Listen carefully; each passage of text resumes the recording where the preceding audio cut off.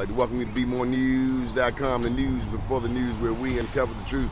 Brother Daren, thank you for having me on your show today. What was the summary? What's the summary of the show? Thank you, Brother Doni. Of course, the pleasure was all mine and my audience and our listeners, man, and our people and our ancestors whose shoulders we stand on. Anytime we can come together and have dialogue and conversation regarding where we are.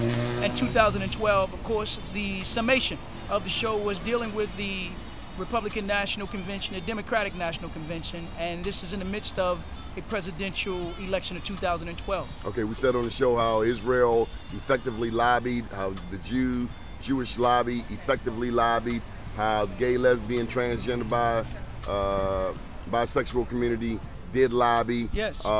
If the president were watching this video right now, what is your message on behalf of the black lobby? Well, the message is that we love you, but with that comes a duty and responsibility, that we got to press you, we got to stress you before we can caress you in terms of, again, producing for blacks in this country right now. We're at a very pivotal and critical time in our struggle, and we have to really show, after giving 98% of our support to President Barack Obama in 2008, that we're still waiting for him to sign, seal, and deliver on his policies. Well, we need a moratorium on home foreclosures. We're losing black wealth like we've never lost before since slavery right now.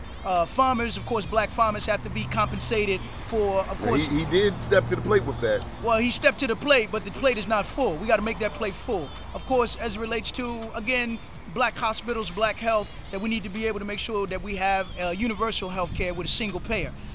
We also have to be able to have living wages, a livable wage. What's uniquely black about these issues? Well, what's uniquely black, we're in a time in the crisis right now where we have less black doctors than in any time in our history right now. Less black medical schools than any time in our history right now. So therefore, it's incumbent upon the president to use his bully pulpit, as he's done, to help the Hispanics, to help the lesbian, gay, bisexual, transgender, to help black folk who are giving 98% of their support to President, again, Barack Obama.